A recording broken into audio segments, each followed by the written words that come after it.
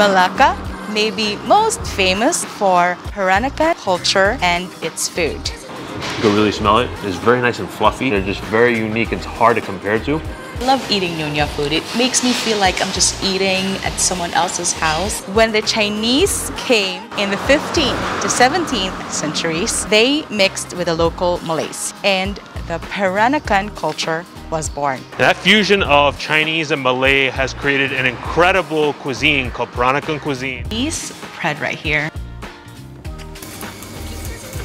Chicken, like gravy, rice, all together. Oh my God. And we're really excited to show this cuisine to you. If you've been to Malacca and you haven't experienced Peranakan culture and cuisine, have you really been to Malacca?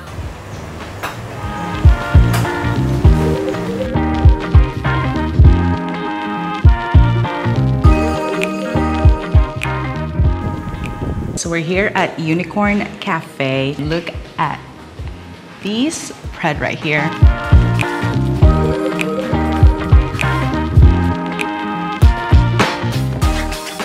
Unicorn Cafe is a family-owned business that's been here in Malacca for the last 6 years. I love eating dishes like this because it feels like home. It looks like you're eating in someone else's house. Malacca's got so many different Peranakan Nyonya restaurants. It's very hard to choose. Even like took a few tries of trying a few different places. It's a good place here to eat, but I first came here to Unicorn Cafe and I was blown away. I love the feel of it. Like Jumi said, it feels like eating at home. I mean, look at this. It's like we're eating in their home. There's like bowls of the food here. We have our rice, we have our egg and everything here. So I'm gonna try something first that I've never even tried before. It's the Kuah Lada Ikan. So this has the ikan pari, the stingray, and the gravy is a nice, interesting, like dark brown / green color. So there's eggplant in here. It's made with turmeric and peppercorn gravy. I'm really excited to taste it. Put it here with some rice. You gotta have it with the rice. Campari all together, rice.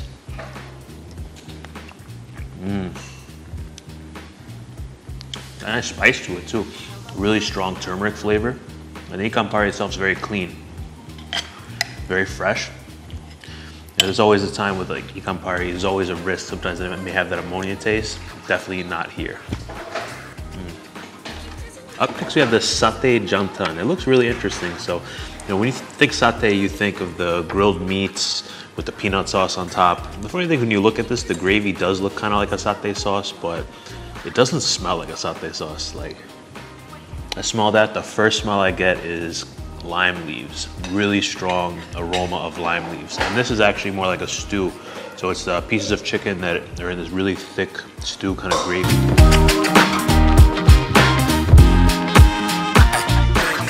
Chicken, like gravy, rice, all together. Oh my God. My nose didn't fail me there. You gotta trust your nose sometimes on these dishes because wow, that lime leaf flavor is so powerful, strong. I love the consistency of this, it's thick. It's got a nice kick to it too, it's spicy. Not overwhelmingly spicy, but it's got a really nice kick. Next dish here is arguably the most important Peranakan dish, at least from what we hear. So ponte, you can have it with either ayam chicken or babi, the pork. We got it with the babi. Not always able to be found here in Malacca. You know, some restaurants, they don't serve it with pork. So this one is pork here. We have potato and we have these nice shiitake mushrooms. And this one really looks like a home cooked style. I love this dish. It's made with fermented bean paste and it has the gula Malacca in here. So I'm gonna take some of this. This is another one, perfect with rice. Take some of the pork, take some of the shiitake mushroom, and some extra gravy. Can't go cheap on the gravy.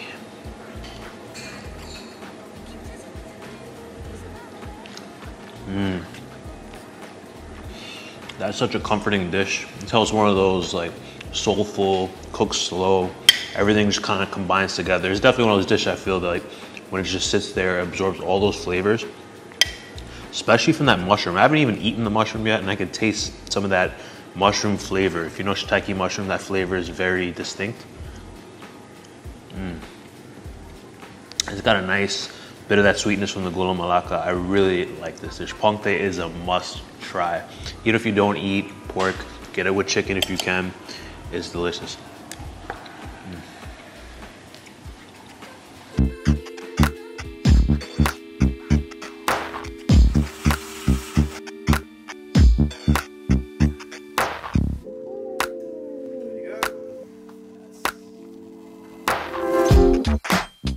way to end a Nyonya meal is with Nyonya chendol. Style is so different because what I noticed is that they have the chendol noodles and the red beans first usually. Then they put the shave ice on top, coconut milk, and they really give it a generous dousing of the gula Malacca. Because we're in Malacca, gotta have the gula Malacca. It's here.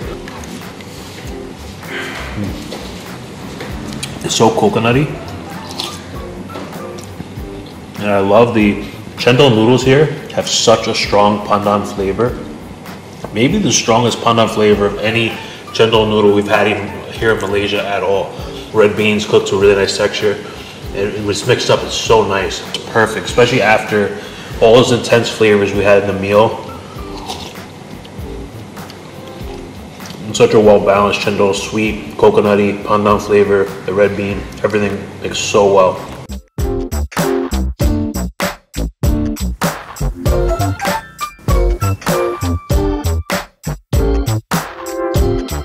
So we're here at Nya Bongsu. I just love eating Nyonya food, especially because it feels like home cooked, and especially this one where we are eating at an ancestral house. It's actually a restaurant in an ancestral house. Feels like very homey. You get in here and you're just like, here, welcome. This long table, the dining table, and there's actually 2 tables. About to have these Nyonya dishes. It looks very, very good. This is actually not our first rodeo of Nyonya food, but this one's looks a little different than what we had before. You have a real Nyonya feast here. I just love this place. It was recommended by our friend Kelvin here. And it's a relatively new place, at least restaurant-wise, but the house itself is definitely not. I really feel like we've gone back in time here. It's a wonderful spot. Like, I feel like we've transported hundreds of years back to old Malacca here, and we got a nice spread of dishes. We got a real spread.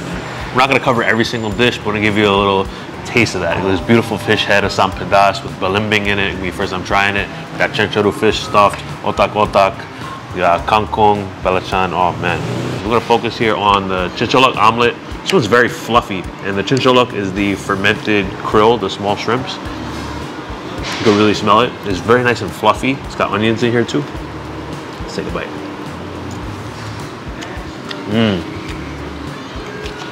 You can definitely taste that fermented, briny, funky flavor. I like it mixed with the omelet.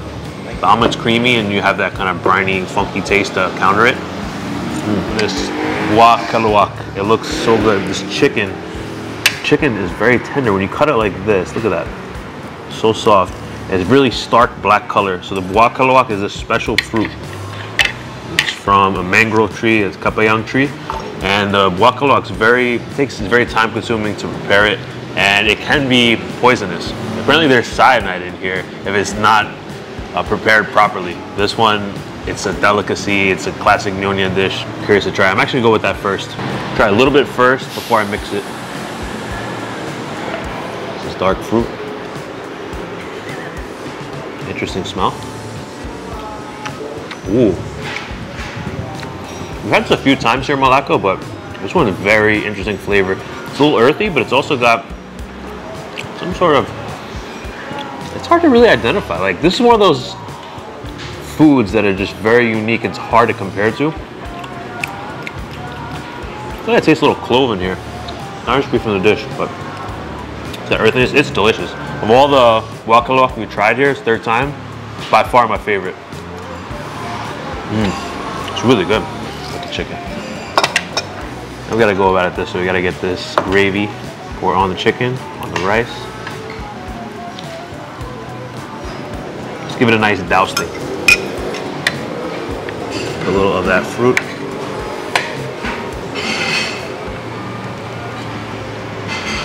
Just go like that. Big bite.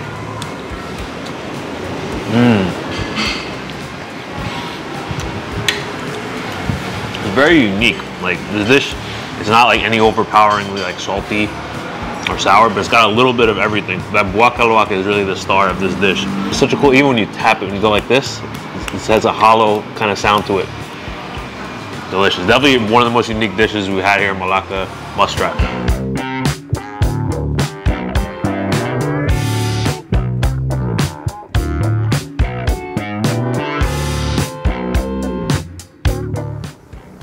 this next up.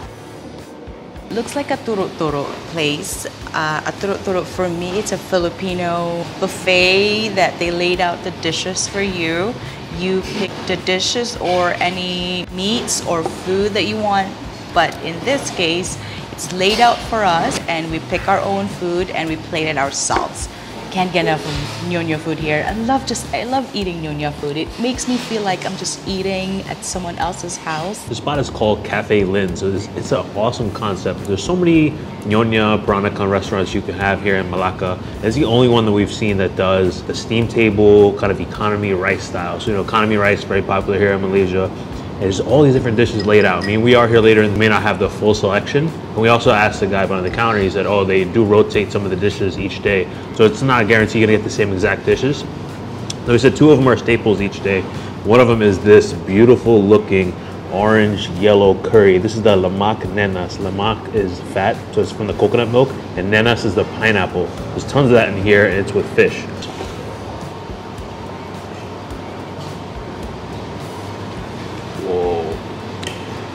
This tastes a lot like a laksa. So it has that coconut milk, spicy, it has that lemongrass, I think some lime leaf in here too, but what makes it different is that pineapple. Even when you don't eat the pineapple itself, the gravy has that pineapple flavor. I think it's just been stewing in there, it's been sitting in there for hours. That's also what I love about these kind of places, that the flavors just fully absorbed, because you're sitting there for hours. You're getting, the food is made one way, and just those flavors stick there and they just absorb. To their fullest potential, you get them. I had this chicken with lime leaves, and you can actually see the full lime leaves here. It's one of my favorite herbs, aromatics around. It's in this nice thick paste. I'll take that with some rice. Here we go.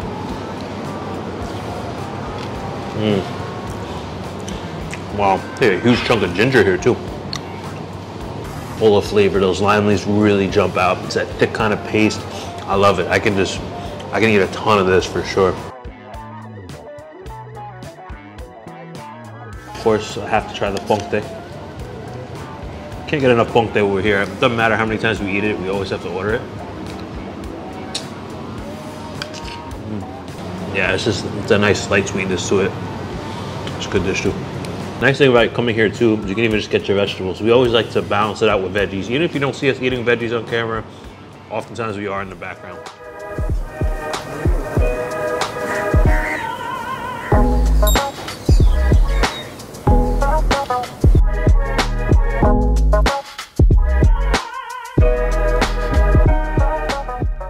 We're here at Baba Charlie.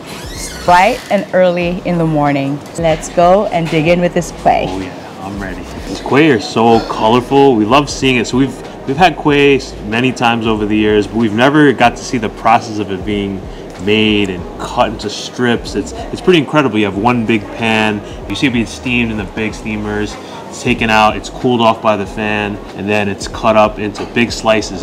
They're plopped down on the table. They look like big snakes, big colorful snakes. And they're chopped up into pieces. Everything here handmade, really special. It's a labor of love. It's amazing. So when it comes to kueh, I read about it, that's a dying art. You know, it's not many people know how to do it. I don't know where to start first, but first let's introduce you to what we're about to have.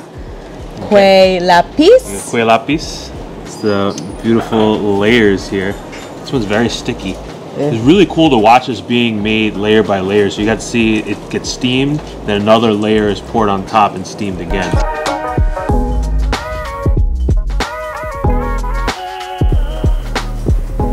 The first time we had this was in New York City.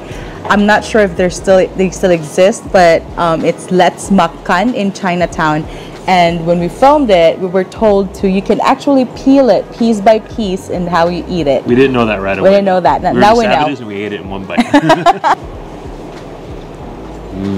Dewy texture. It's very sticky when you eat it like this, and you can feel it on your fingers. It's got that nice rose flavor. So good. Very delicate pink color. It's very pretty and has almost like a pretty taste to it, if that makes sense.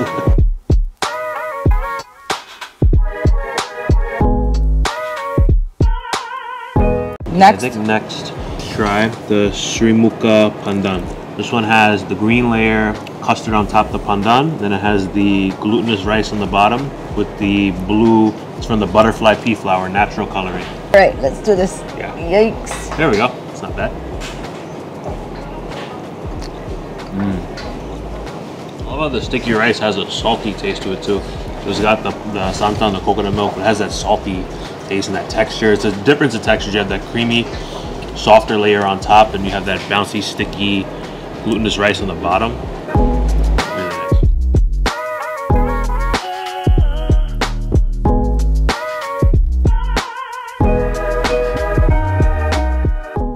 We've had this before. Yeah, the kueh talam, a purple color on top, white layer, and a brown layer.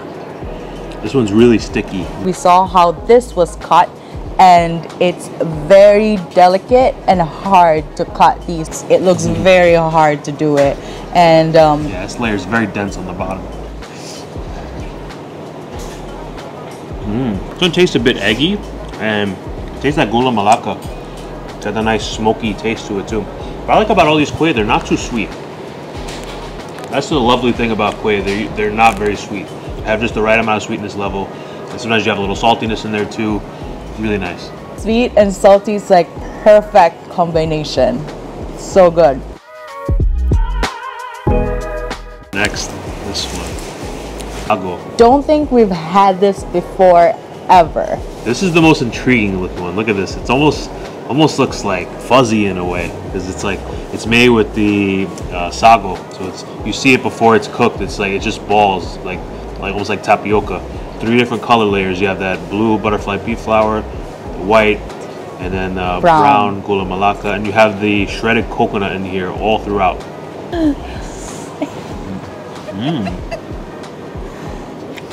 I like that texture. I'm so used to having the other kueh that has either the glutinous rice or the custard. First time having it with the sago. This one you really taste the coconut and you feel the texture of that grated coconut in there. It's crunchy. When you bite it, you can really feel it. Again, another one, savory and sweet. All right, this is the kueh talam, but this one is kuning on the top, so it's yellow.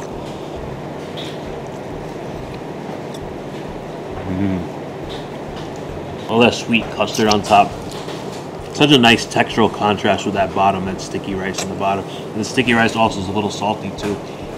Savory, sweet. If you love savory, sweet, this kind of kueh is for you.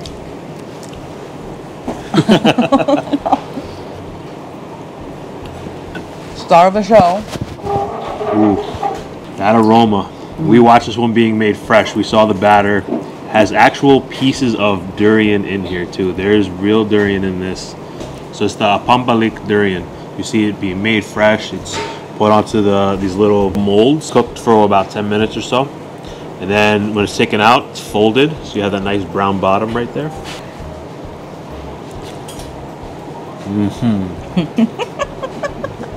I love durian, and man, anything with durian wins my heart. This definitely wins my heart. You can really taste that durian. Pancake, it's like a very fluffy pancake, and with durian. Another thing that we have here is these beautifully wrapped in banana leaf kochi. Love that aroma, that banana leaf. So we watch these being made fresh too from the batter, and it's rolled up by hands. That's why everything here is handmade, really special. Like, you really appreciate when you watch the craft of it being made by hand. That makes it extra special. This one is the kueh kochi hitam. This one is made with the black rice.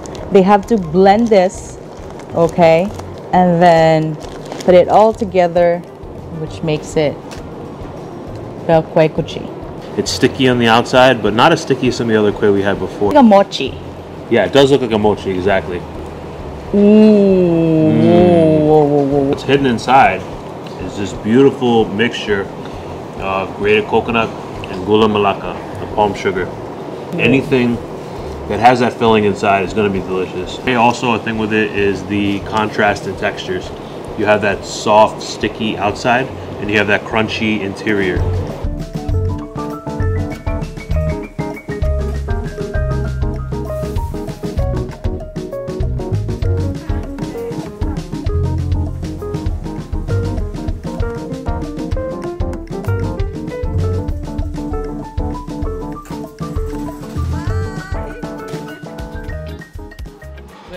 the king of Kueh here in Malacca. Hello. Baba Charlie. So we're here with Baba Charlie at Baba Charlie Cafe. It's right up the road. A few steps away is their cafe. So guys, Baba Charlie this way. Here in the cafe they serve also full menu. And this, what we're gonna have is this Nyonya Laksa. And Auntie was just telling us that this laksa paste, she made it just this morning before we got in there. This Nyonya Laksa looks so good. It's very beautifully put together. So Nyonya Laksa is really special in that the paste is really what makes it Nyonya Laksa. Like that paste is a lot of ingredients that go into it. I had a few different Nyonya Laksa. First time trying this one from Baba Charlie. I'm really excited. This bowl is decked out. You have a couple head-on prawns here. You have the kerang, the cockles that we love, and they have that nice red color too. They're perfect looking. And you have fried tofu skin. You have tofu puff, fish balls, half-boiled egg, sambal. This thing looks insane. We have two types of noodles. We have the yellow meat and we have the bihun. Oh, it's really nice. You really taste that lemongrass in that paste. I like because it's a good mix of the paste and the coconut milk.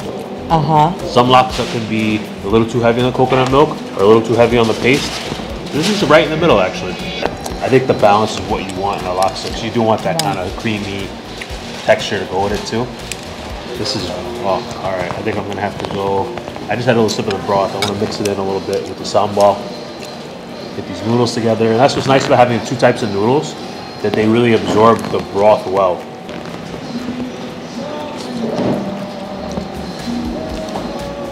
And we have this beautiful cockle right here that's been submerged in this broth.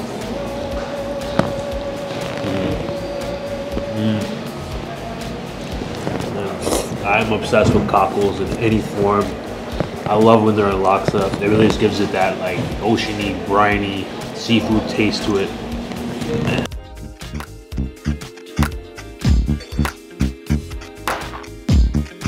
The beauty of Lazy Susan. Time for our next round of kueh. First time I've seen a kueh that has chili sauce on the side.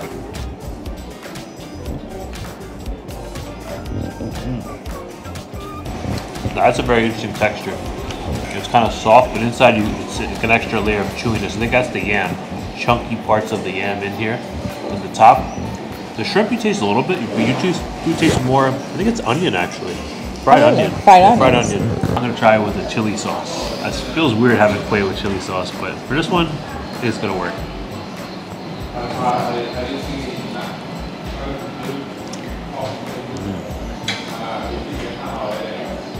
I like it with this chili sauce. The chili sauce almost tastes like a sriracha in a way, but a little sweeter.